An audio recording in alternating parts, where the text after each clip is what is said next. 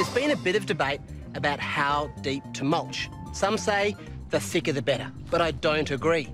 For me, the sweet spot is between 50 and 75 mil. Any thinner and it starts to wear out and weeds will pop through and you also start to lose moisture from the soil. Any thicker and you can actually suffocate the soil. You don't get the gaseous exchange that you need. And also any precipitation, whether it's rain or casting from a sprinkler, will get soaked up in the mulch and not make its way through to the roots. So keep in mind, 50 to 75 mil. And also, as for this mulch or mulch business, clearly there's no S, so it's categorically mulch.